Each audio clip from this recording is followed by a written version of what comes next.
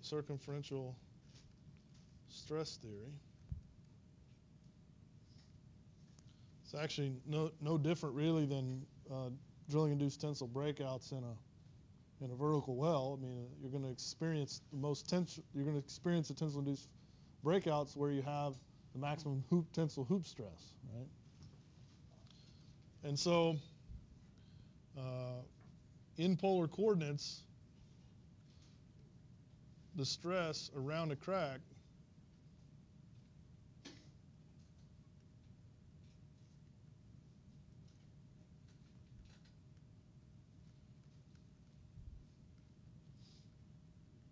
so here we're talking about well, let me write the equation so I don't.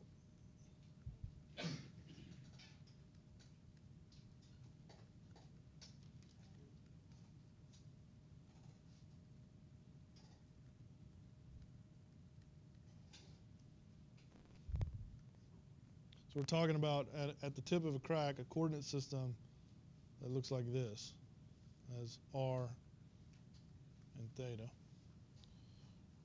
Right? For a mixed mode fracture, your stress field will look like this. So when we talk about circumferential stress, we're talking about this stress.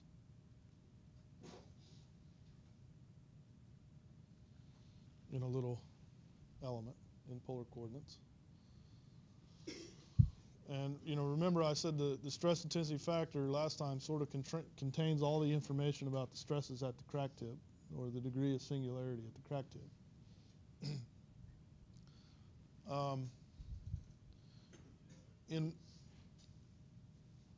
In polar coordinates for a crack in an infinite body, then if we multiply both sides of the equation by square root of 2 pi r, so that we get square root of 2 pi r here.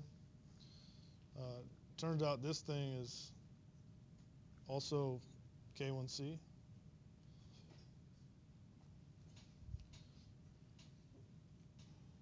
I'm sorry, at a critical value. So whatever the critical value of hoop stress that causes the crack to grow, that's equal to K1C at this point.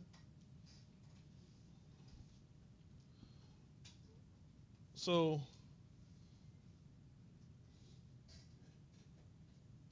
if we then solve this equation for the angle theta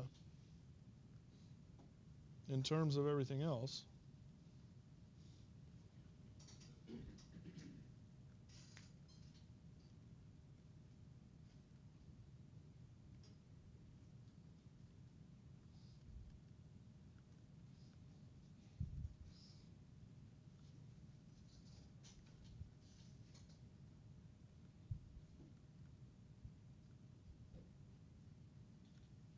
it's not pretty, but you can evaluate it in a computer.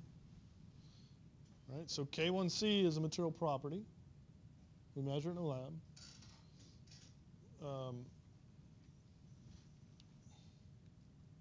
This should be K1.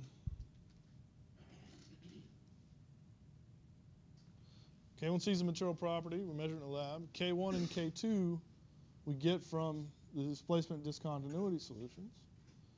Right? And if they're in fact exceeding, if in fact the criteria says the crack will grow, this is the direction it will grow, this angle theta. Right? And it's pretty easy to sort of have some checks. If you look at this, go back to this equation and look at for pure mode 1. So for pure mode 1, K2 will be 0. Right? There's no stress intensity factor. So if we say for pure mode 1, then we have the thing reduces to K1 sine theta equal to 0. Therefore, theta equals to 0 degrees, which makes sense, right?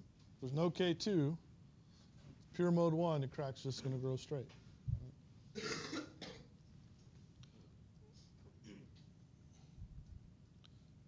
For pure mode 2, For pure mode 2, what do you think it'll do? So pure mode 2 would be pure shear like that.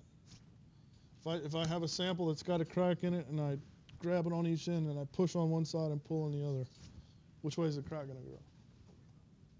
45 degrees? It's a good guess.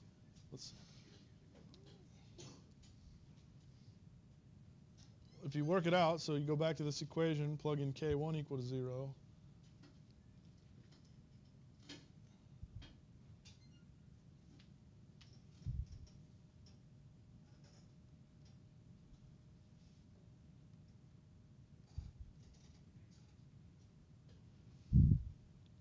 .5 degrees.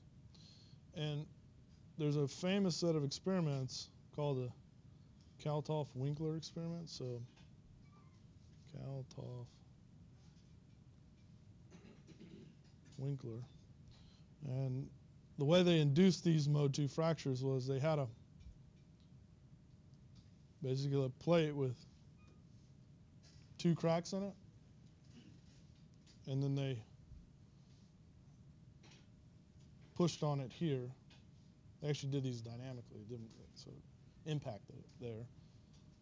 And the crack grew 70 degrees.